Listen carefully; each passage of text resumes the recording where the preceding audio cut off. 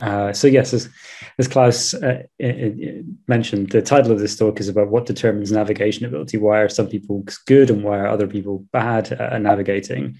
So if we take this group of people as an example, there might be somebody in this group of four people who's really fantastic at navigating. They almost never go wrong. On the other hand, there might be someone in this group who's always lost. They've really struggled to find their way. It's one of these skills in life that really varies across human ability. And it's really evident because of the mistakes that can occur with it that are frustrating in real life. The real question is that what determines the success for this group of people at getting to their destination. So imagine they're on holiday in a somewhere that looks like a European city, and they're using a paper map. So maybe they're not using digital in this case, but in this case, their familiarity with the space is going to matter. How complicated that environment is. What are they trying to do? Are they going to go to multiple places? Are they needing to go somewhere far or close by? But also the ability. This last component, what's going to determine the success. And the question I'm going to explore and look over the data for is what might determine that.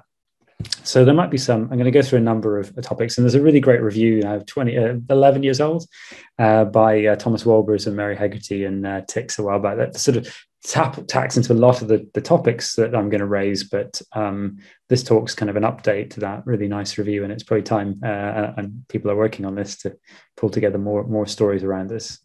So one of the things I'm going to start with, because I work in neuroscience, is brain structure. Does it matter how parts of your brain are structured? Might the good navigator in the group have a better structured brain?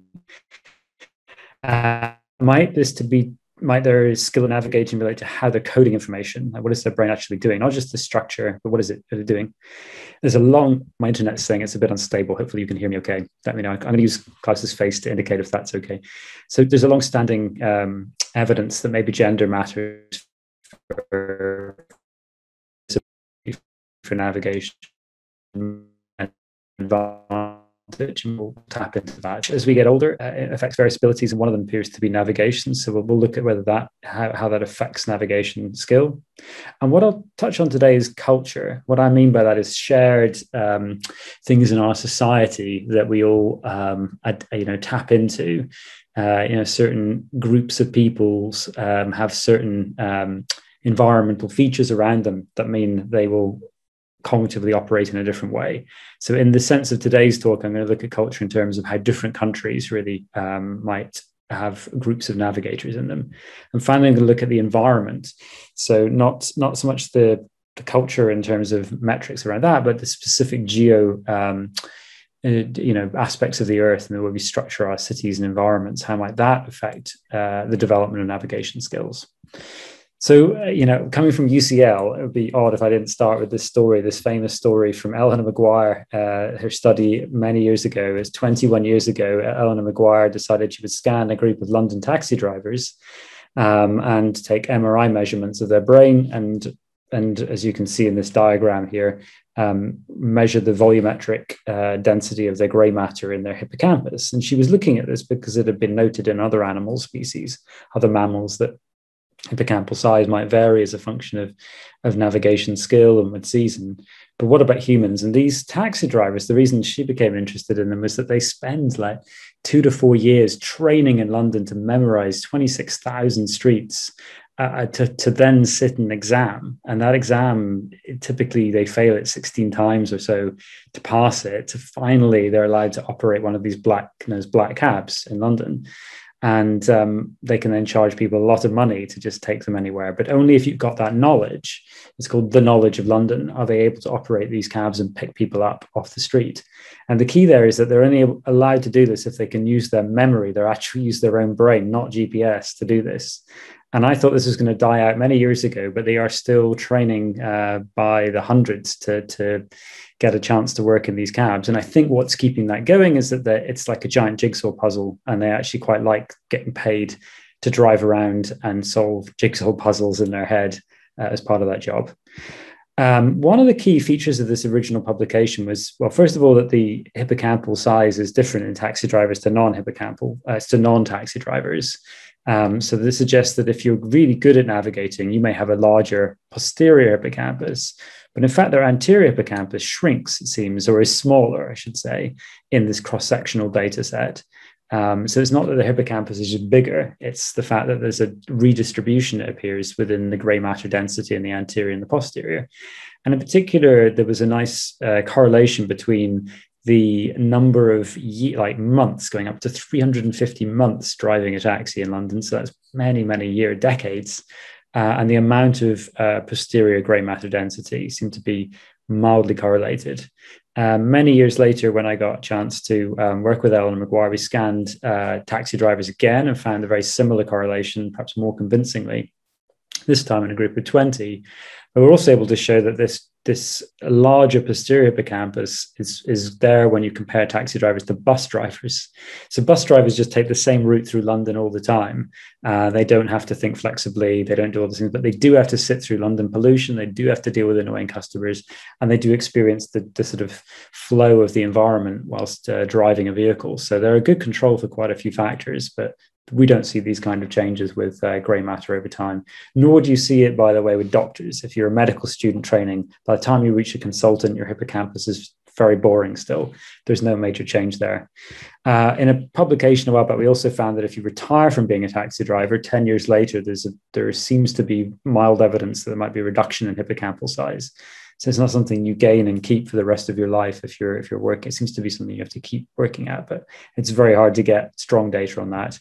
What was more impressive, a key study in this slide, is that really Katia Willett, working with Eleanor Maguire, studied 70 participants who went into training to become taxi drivers, and a group of boring people who didn't train to become taxi drivers. And so she could scan their brains with MRI longitudinally at one point before training and after training. And for people who didn't do any training, there's no change in their hippocampus. But if they did train, she was able to detect that there was a significant increase, quite a clear significant increase in the posterior hippocampal density with training. And I take that to be a much stronger piece of evidence than the cross-sectional studies above. What was particularly nice was that a group of people who trained, who failed, never managed to master the skill of London, they didn't show any changes in their brain. So it seems like there's a good correlation with actually mastering that skill and brain structure. So that's the story from taxi drivers. We're literally about to start rescanning taxi drivers again, because it's been many years since they've been examined, 10 years, and MRI methods have gone on a bit since 10 years. So we'd like to have another look at their data and brains and see what we can learn from looking in more detail at subregions, perhaps. We've also just published we put out a preprint on how do they do that? How do they learn the knowledge? So people are interested in how you can increase spatial learning or look at improved spatial learning. That's just going to provide every skill in the toolbox, every sort of skill you would want in a toolbox for how to learn a new environment. They've got all the tricks going back to 1853 when this test was first developed, following the disaster in the UK of the Great Exhibition, where people got lost all over London and they needed taxi drivers to get people to this great exhibition. But anyway, these are taxi drivers. There's some reasonably good evidence over many studies that their brains are different with real expertise, and that they're not different when they start. That's the key story there. But what about the rest of us? What if you're, going back to my question, the people who are really good at navigating, do they just happen to have a bigger hippocampus? The so-called normal people, non-taxi drivers. Well, there are a number of studies, and I'm going to summarize them, and I may have missed some, but in this slide, I'll summarize the studies that have looked at correlations between using MRI, between hippocampal volume or phonic structure with DTI and navigation accuracy. And the ones I'm going to put in red are null results, and the green ones are where there's some significant relationship. So way back in 2003, you found no relationship between having a large hippocampus and navigation accuracy in a study I looked at in 2003 with Eleanor Maguire. Here's the kind of data. It's not convincing at all. But then Victor Shiznazi and Russell Epstein and colleagues looked at a group of participants doing real-world learning and found there was a significant correlation in that group of 13 participants between their hippocampal size and their ability to acquire a new map, suggesting there might actually be a relationship. And then a few years ago, Eva Bruneck, working with Morris Moscovich and Shana Rosenbaum and others, and collaborating with myself and Zita Patai, looked at a group of 62 participants to see, and we found there was a relationship between the density of the grey matter in their posterior hippocampus to anterior, that ratio that changes in taxi drivers, that was related to navigation to some degree. There was a consistent weak pattern in the data. However, there are a number of studies. Steve Weisberg ran a larger sample of 80 participants pre-registering it and found no relationship in his virtual reality task at learning new environments in the size of the hippocampus. Carl Hoggets has another study coming. So I'm going just chronologically this fight over time going forwards. In 2020, published a paper with 33 people suggesting that having an efficiently structured phonics, so it's very healthy, it was linked to better navigation skill in a kind of virtual Morris water maze. And then most recently, Ian Clark and Ellen McGuire, with a large sample of 217 people, had people watch a movie and then sequence landmarks to remember where the position of landmarks was, and found no relationship between hippocampal volume and that task. So the upshot of this is that it's a bit mixed. It's not clear if there is a relationship between the size of these brain structures and navigation skill. I think this story of just having a bigger bit of the brain and that driving navigation skill is probably not a great plausible story. And there's a very nice review by Steve Weisberg and Arne Ekstrom that just came out discussing this idea and what might be going on in the brains of good navigators. So I recommend reading that in relation to this story. So that's structure of the brain, and those are the key articles and where we are, a mixed set of results. But what about function? I mean, this seems to me to be more a key issue about why someone might be a good navigator, is that they're efficiently using their brain. And this is very likely to do with the use of the coding cells in their brain, for which John O'Keefe, May Britt, and Edvard Moser won the Nobel Prize a few years ago.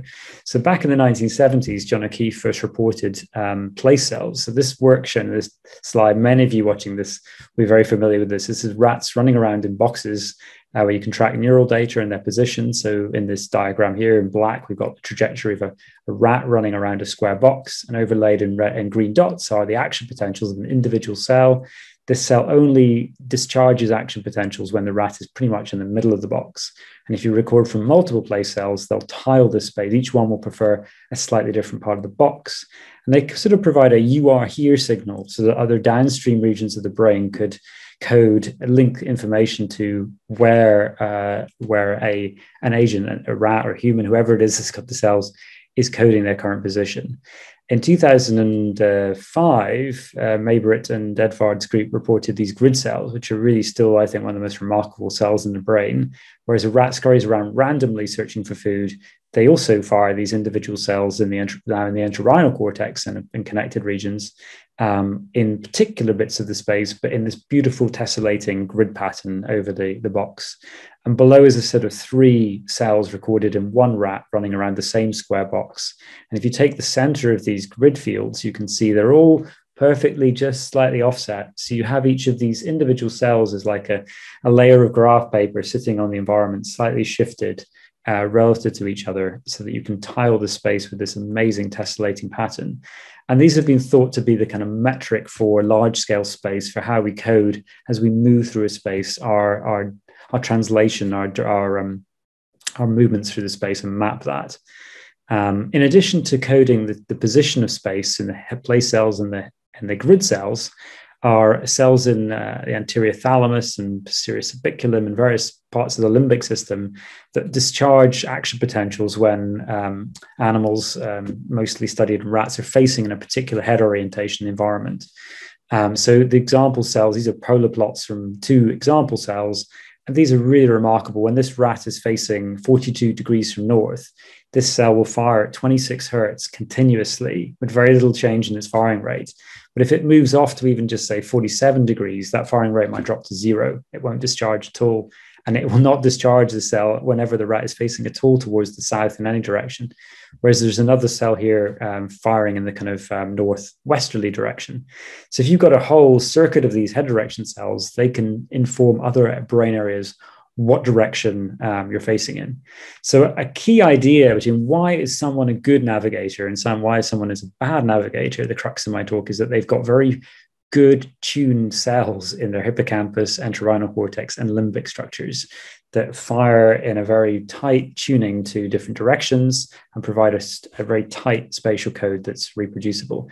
Back in 1997, Carol Barnes, a really beautiful study in Nature showing that as rats get older, these cells get more unstable and more fuzzy. And the rats, very highly correlated with this increased fuzziness in the cells, lose their spatial navigation ability.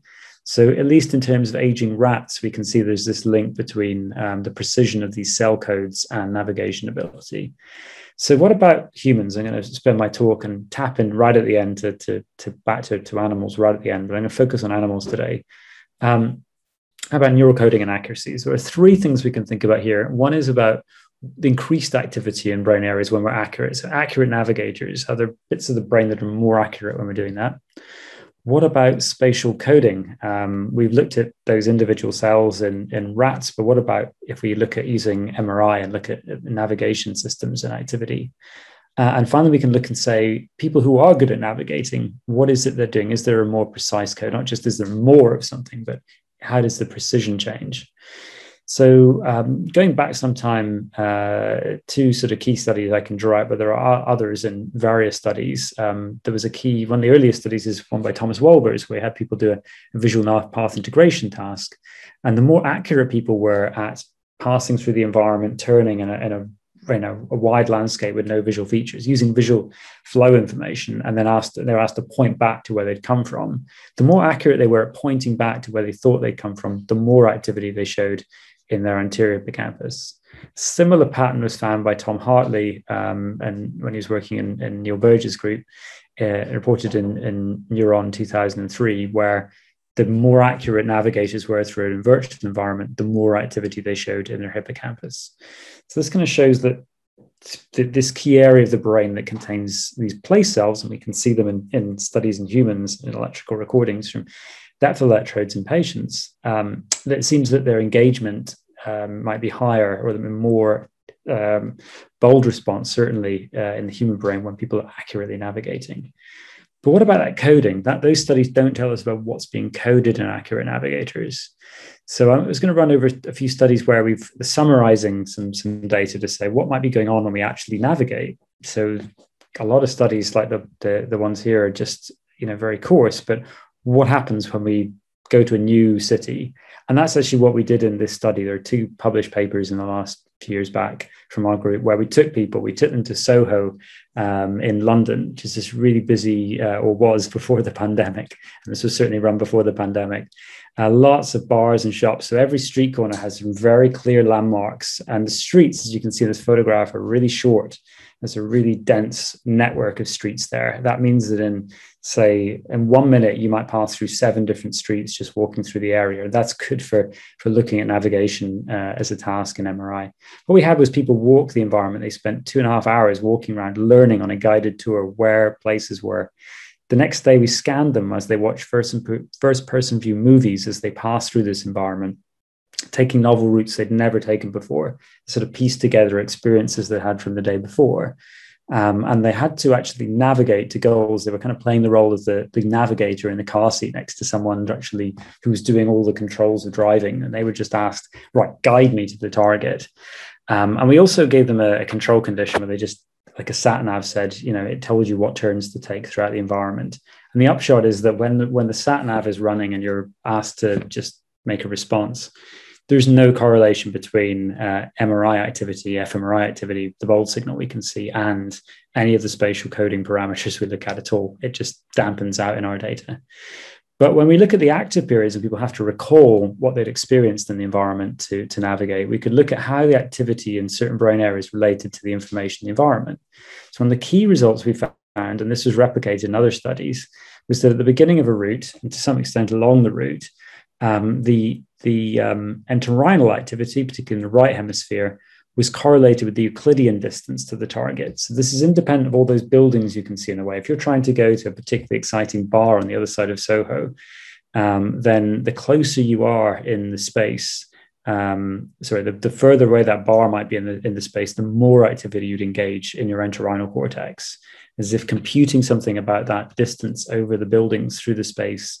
And that, we think, is linked to that idea of the grid cells. These tessellate the environment. They don't really care about the structure of the buildings in the space, but they do care about the Euclidean surface of the environment you're navigating on. So it seems that when you're navigating and first setting out, that computation about your direction and distance to your goal is done by the entorhinal cortex. At least that's what we would say would match models by Neil Berger's group and others would suggest that. But what happens when you're off? You're actually navigating through the environment.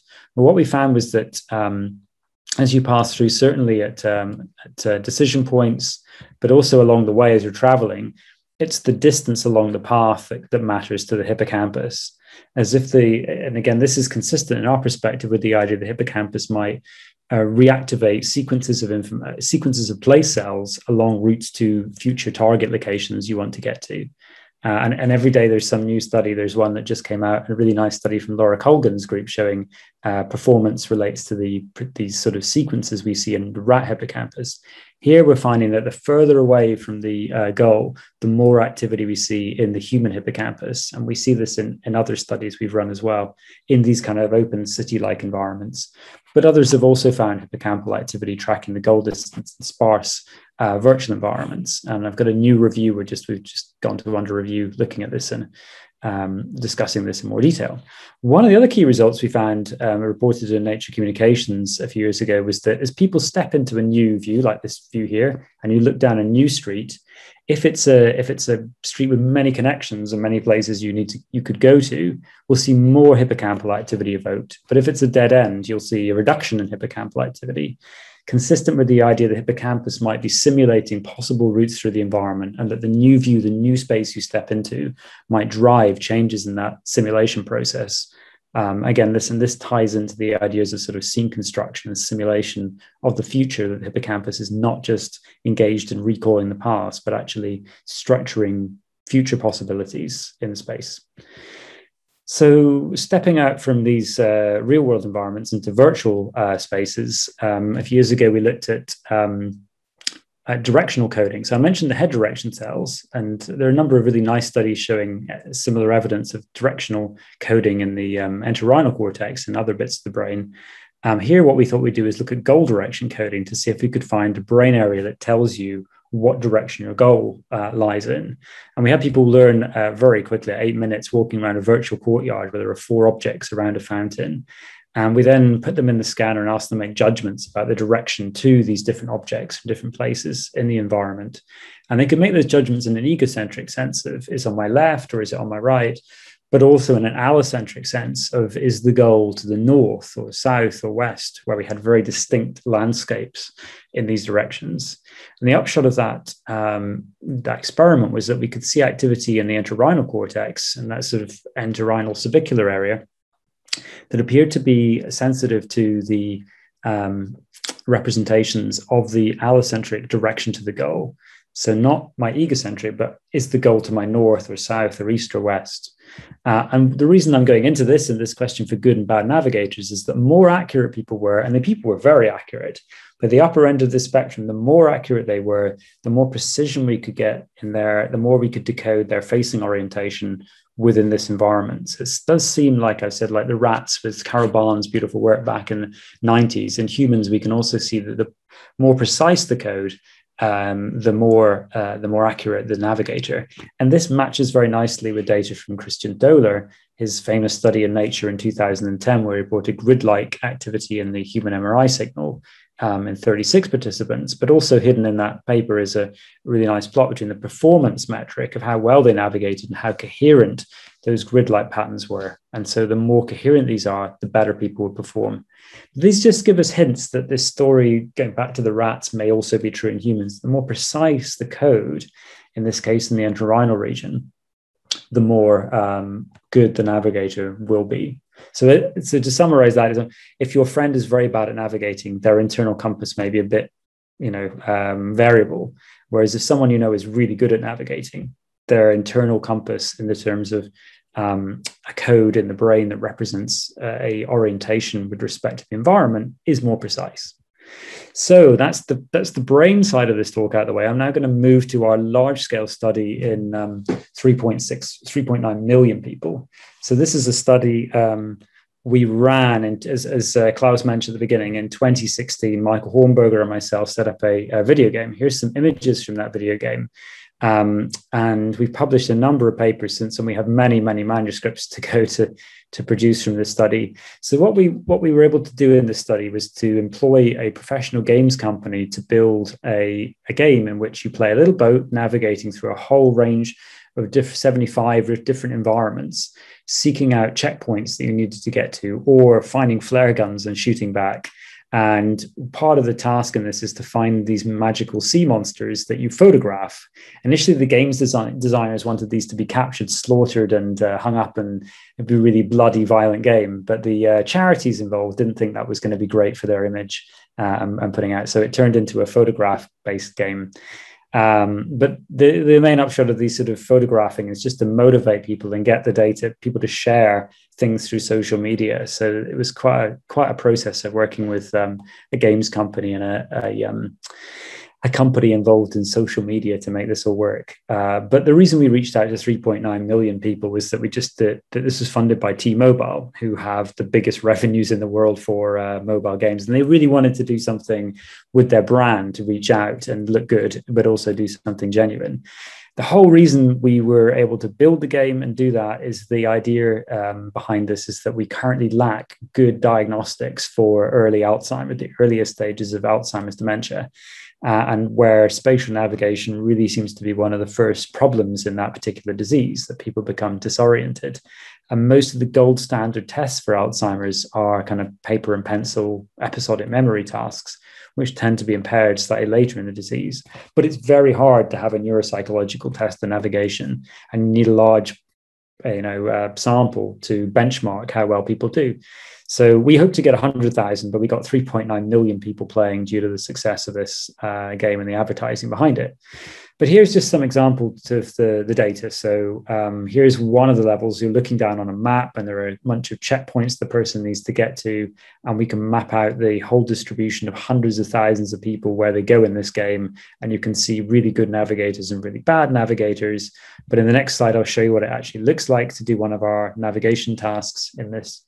There's a short tutorial where you learn how to play the game. But by level 8, you are now familiar with the task, where you're shown where you are, where 3 different checkpoints to get to are, and you navigate by tapping.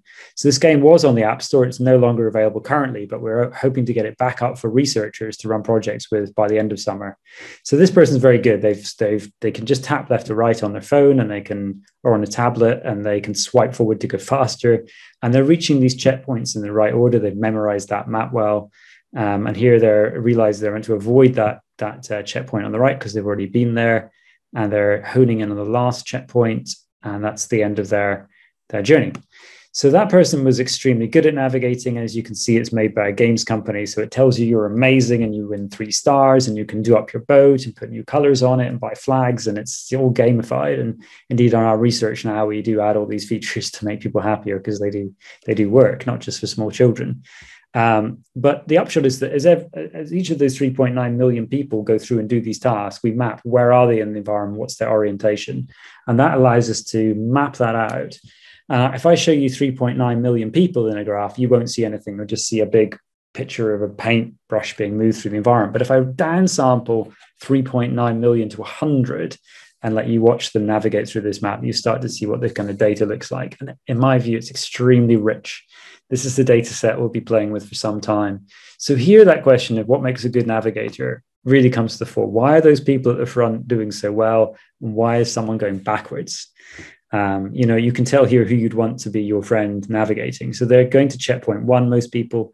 Now you'll see this one red dot. That's actually someone who actually is clinically diagnosed with problems wayfinding. They don't have amnesia, they have a job, but they cannot hold down, they cannot navigate in familiar buildings very well. But you see, they're not the only one who's having a hard time navigating around. But anyway, the upshot of this is that the data is extremely rich. And as it goes on, if I jump forward to the end of this, you'll see there's only a few people left, and this poor, this particular patient still unable to find their way to the goal. So what we're seeking to do in our work is explain why are these navigators, some of them doing so well and some of them doing so badly, and why do they end up where they go, and forecast distributions in these maps. That is an exciting aim for the future. But today I'm going to just report what we generally find. So in that population of 100 people, you could see people who are good, people who are bad, and people in the middle. Now, we're going to look at two key variables. One is age and one is gender. So I'm going to plot on this graph performance. So 0 is fantastic. These are people who are really, really good navigators. I'm going to plot that over the lifetime because we have enough data to go from 20 right through to 100. We don't know about children due to ethics of getting this launched. And there are people listening on this call who are much more experts than me at thinking about this. But hopefully we will later this year understand more about younger children. But we can now plot. So we'd expect, I was hoping we'd see this as you get older, there's a kind of a plateau, and suddenly maybe late in life, we get much worse at navigating, was my hope. And there wouldn't be much difference between men and women. What we actually see is that from the earliest age right through the lifespan up to mid-70s, you just get steadily worse, monotonically worse at navigating. And there's no interaction between age and gender. There's just a consistent male advantage that men appear to be doing better than women at every point in life. What you should be looking at is thinking, what is going on after the age of 75? What happens in this data? Now, this is one of the most striking examples we've ever seen of a selection bias. So here's somebody over here who's 95, who've gone in, they decide to play an action, fast-paced video game they've seen. Now, they're equivalent in performance to someone in their 50s. So I think this is selection bias for very healthy older players. We remove outliers on the edges. We do a lot of sifting through this data. So it's not just, these aren't just people faking things, but there's a really strong selection bias. So most of the data I'm looking at today is sort of up to the point we can see the selection bias kicking in. So question, we can see this difference, but we can also see this varies around the world where these, this age and gender plotted out. So there is a strong effect of both age and gender in our data. But what about countries? We asked people where people were from. So we're able to provide the first world map of navigators. So if you want to know who's a good navigator, you could ask which country do people come from. It's not anywhere near as useful as knowing how old somebody is, but it's a reasonable variable to consider. So what we saw when we plotted this out was that there seemed to be using a k-means clustering approach. There are 5 groups of tribes of navigators on our planet. In the sense as a group of sort of North American, Northern Europeans and Antipodeans who fall into a group of very good navigators. And then there are clusters within Europe and other clusters where people are performing less well, but have a similar navigation skill. Now, an important question is what might be driving these patterns that we see? And a key one is wealth. What we're looking at here is a correlation between each one. Now, what we're doing with that See Here Request data is taking the mean of a population, a large population in many cases, of a whole group of people in our data, 3.9 million, sampling down across these countries. I think it's 58 countries are going into this plot. Where on the y-axis is the conditional modes rank out of a linear mixed model of the navigation performance. So very low on this is someone who's very good. So you can now see the world's best navigators come from Finland when you account for age and gender and other factors. Unfortunately, the world's worst navigators in this set seem in this particular timestamp from Egypt. But what's driving that appears to be, or one of the major, can't say driving that, it's a really important caveat. It's not driving, but we can see a relationship between the performance that a country has in our task and the GDP per capita. Now, that suggests that more wealth, the better healthcare, the better education a country has, the better their population will be at navigating. So that's one factor that might explain why people might be good at navigating, is they just got better education, they're healthier people, etc. What you should also be querying here is thinking, maybe this is just video games. You've given people a video game, and people in wealthy countries play more video games than in countries with less economic wealth. And that's what we're seeing. As it turns out, the UK has the best video games players on our score. We get that from looking at the first level, how quickly people can pick up the game. So we have a different metric, and it's not related to their navigation skill as such. These are two very independent variables. So video games playing is not strongly related to GDP, whereas our metric of how well people can navigate these environments, their performance in that task, is related to GDP. So it does appear to be more cognitively demanding tasks are better linked to GDP. But yeah, you can see this variation in there across these countries. And a lot of the top countries have, do a lot of driving. It's one of the key things we noticed that the USA and Australia and other countries in Canada, people tend to drive a lot, but that's not true in Denmark and Finland and Norway and, Sweden. Why are these countries so good at navigating? Well, we discovered a lot of people wrote to us after we presented this, say, did you know, Hugo, that it turns out that school in these Scandic countries, in the Nordic countries, people are trained to do orienteering at school. So we'll come back to that in a moment. That might explain why these countries do so well. But another key thing we want to look at is this gender difference. So in that chart I mentioned earlier, we looked at navigation skilled men, shown in red here, are doing better across the lifespan of women. But that's the average of the world. Some countries, this is negligible. In others, there's a huge gap. We wondered about whether we could explain that. And indeed, we found that this gap, so this is on the y-axis, this gap between this, so here would be the average here in the middle, like Slovenia would have a representative graph like this. But Finland, there would be almost no difference between men and women. Now, when we look at the economic Davos's, the Economic World Health Forum, have a gender gap index where they rank each country on how unequal it is between men and women. So in some countries, there are just no women in parliament. They don't have a role. Some countries, women aren't allowed to drive and so on. There's a lot of inequality. So the more inequality, the bigger the difference between men and women on our cognitive navigation task. So what this suggests is that to us is that there may be biological differences between men and women that differ in navigation, but my goodness, there's a very strong cultural one that's driven by these cultural differences that can be measured by this gender gap index. So again, what might make a good navigator is someone who's been raised to be confident and has access to driving and all the things you might see in countries like Norway and Finland, where women are also trained to do this task of orienteering. Whereas in other countries, they're not given the same opportunities. So when people look at these gender differences, I think we'd be really careful to think where's the data coming from? Which country is it coming from? Because it's a really important factor. So I mentioned this orienteering. Here's a picture of people actually doing orienteering. So it's very much like our task. People are given a map and a compass, and they have to run around to checkpoints in large open fields to find them. And you win prizes if you're good at this at a national level. So in fact, there's a number of 13 countries that compete internationally to win a prize for the best navigators in the world doing this. And what we found is that the more gold medals they win, the better their performance in Sierra Quest as a population, as a rank.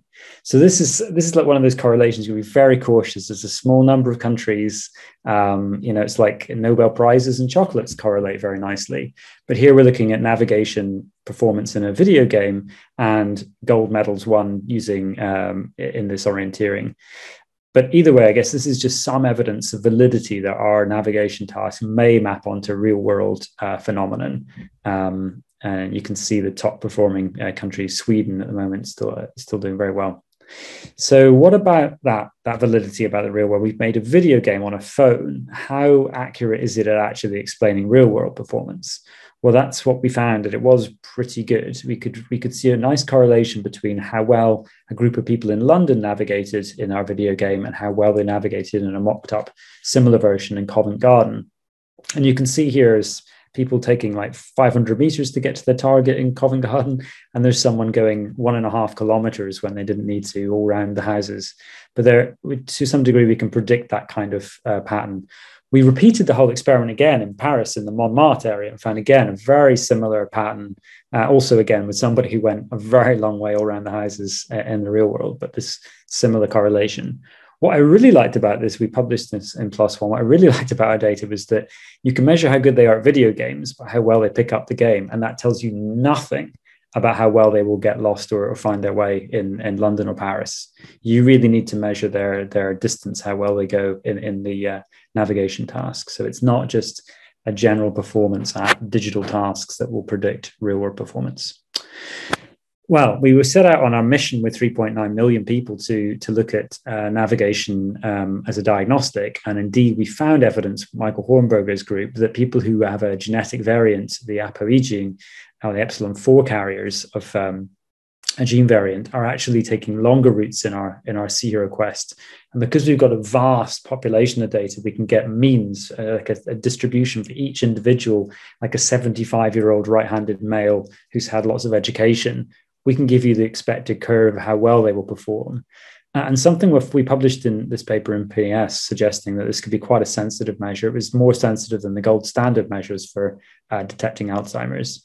And what you'll notice is something that others have found in papers before with these people who have a gene variant that makes them more susceptible to more at risk of Alzheimer's, is they tend to hug the edge of environments. And it's something we're looking at more to understand what might be driving that pattern. But the upshot is it looks like this task may be useful in detecting the earliest potential markers for Alzheimer's, but there's a lot more research to be done to look at that. I'm going to end this talk by just tapping into the last question of, does it matter where you grew up in terms of the environment?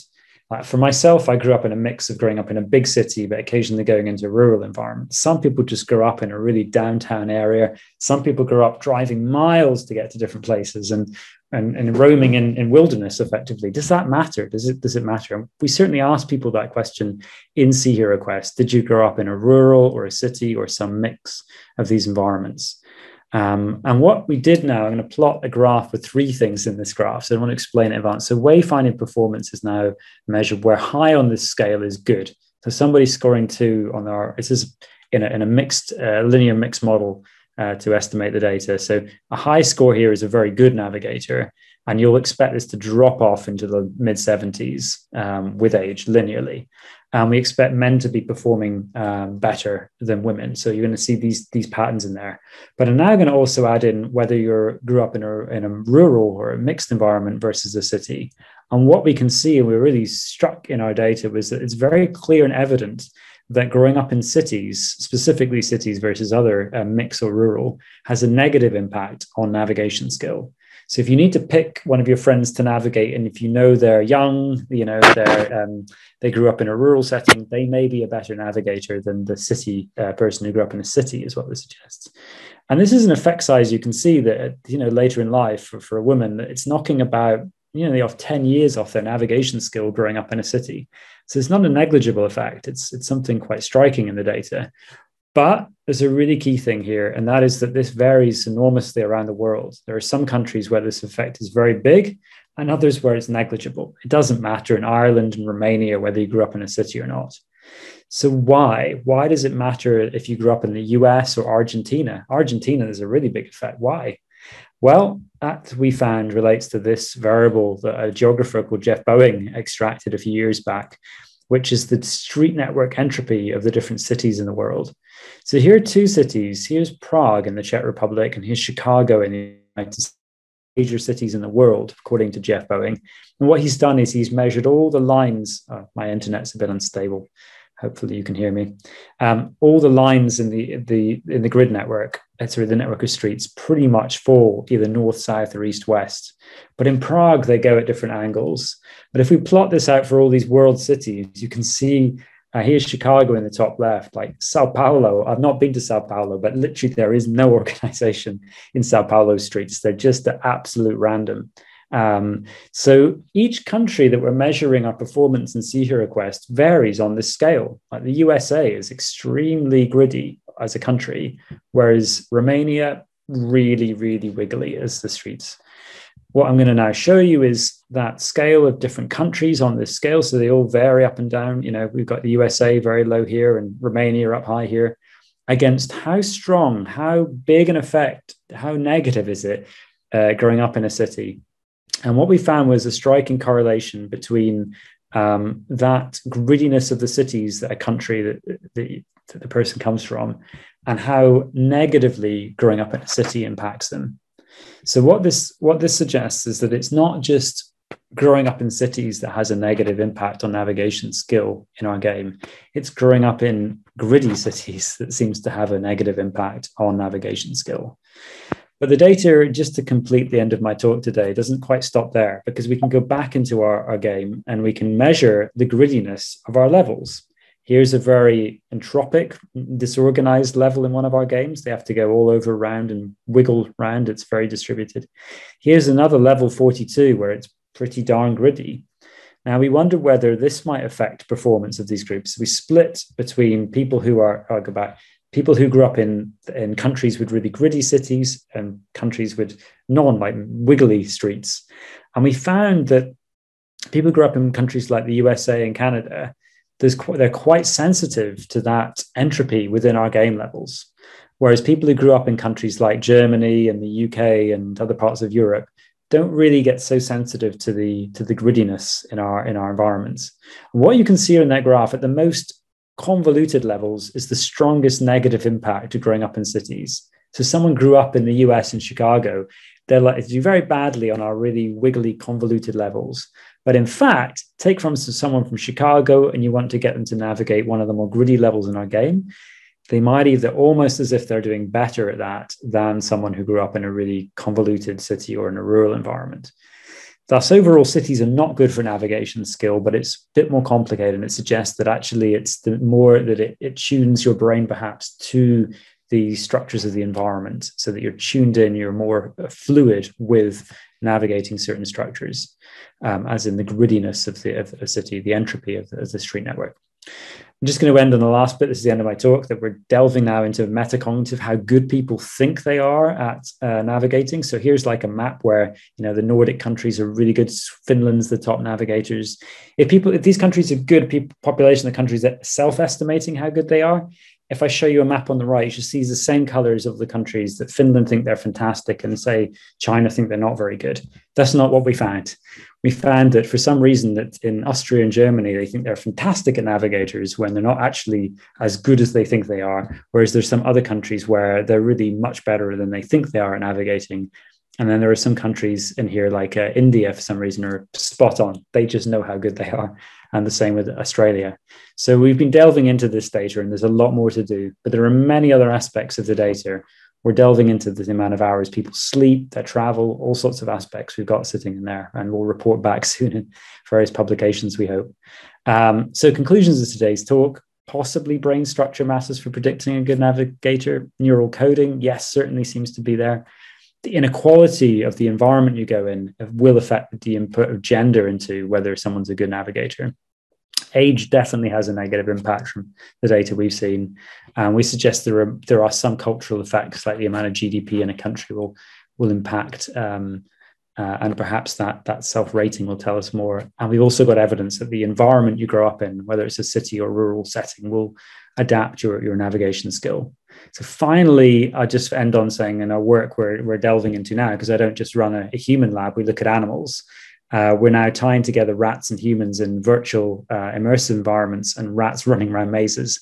And we'd like to know if we can predict through the similar coding mechanisms, both rats and human brains.